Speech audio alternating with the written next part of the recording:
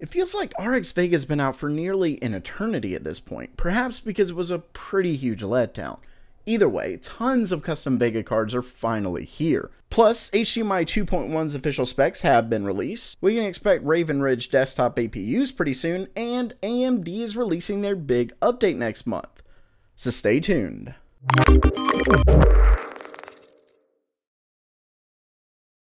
Welcome back to GamerMeld. While I went over XFX's custom card not too long ago, Gigabyte, ASUS, and PowerColor have all finally unveiled their lineup of custom Vega 64 and 56 cards. While each variant has something of their own to offer, there are a couple things that seem to stand out. First, the PowerColor Red Devil Vega 64 seems to have the highest clocks by far.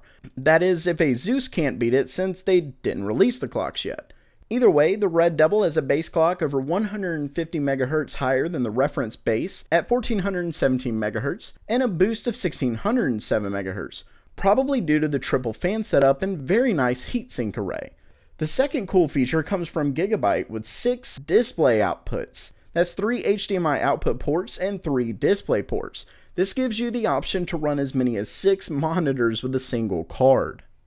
Next up for today gives us the final specs for HDMI 2.1. To put it lightly, this new 48 gigabit per second bandwidth should keep monitor makers, GPU manufacturers, and game developers busy for many years to come because it can support up to 10K at 120Hz refresh rate. You heard that right. It's still tough for some of the highest end GPUs to fully maintain 4K at 60 FPS.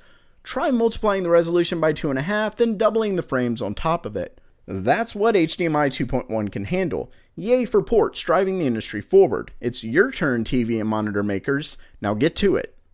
The third story on the list shows us that AMD's desktop APUs are being prepped for release pretty soon, with motherboard manufacturers releasing BIOS updates to support the upcoming low-cost desktop APUs.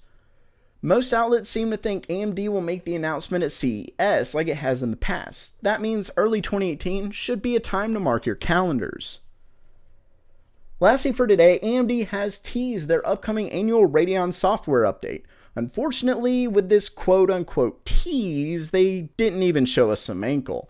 It's called the Adrenaline Edition and set to release in December.